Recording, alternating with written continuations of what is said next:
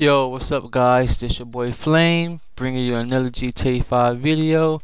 And if you guys been subbed to me for a while, you guys know that I be doing a lot of cops roleplay on my channel. So that's why I made this video, so I give you guys more information about it, because I have a lot of people asking me when am I going to do the next cops roleplay. They really miss doing it, and honestly I miss doing it too. That was like one of my favorite things doing with my subscribers on this channel. So let's get into some more information about it. Alright guys, as you see here, I made me a custom mission with a capture pretty much cops and robbers. As you see, I got cop models right here. I got the FIB cop cars in the background.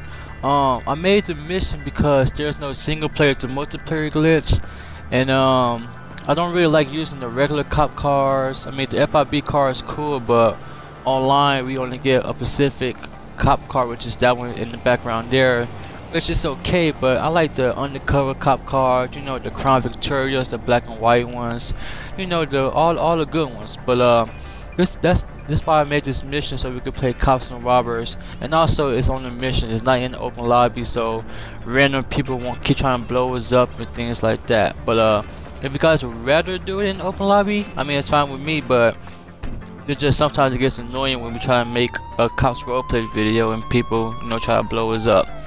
But yeah, if you guys want to do this with me once I finish this mission, once I finish editing it and stuff, just send me a message on Kick. I'll let you guys know when the mission is done, and we could do a little cops roleplay video. Make it legit. I would like to at least have 6 to 8 people in the video. So yeah, this is the cop side, and I'm about to show you guys the crook side at the big old mansion house. Alright guys, here we go on the crook side. As you see, you start off with your pretty women right here, so you could get some get a little hyped up before you go do your little killing spree or whatever you're going to do. But as you see here, we got the nice setup here with the house, got the pool, you know, a typical hitman house, you know.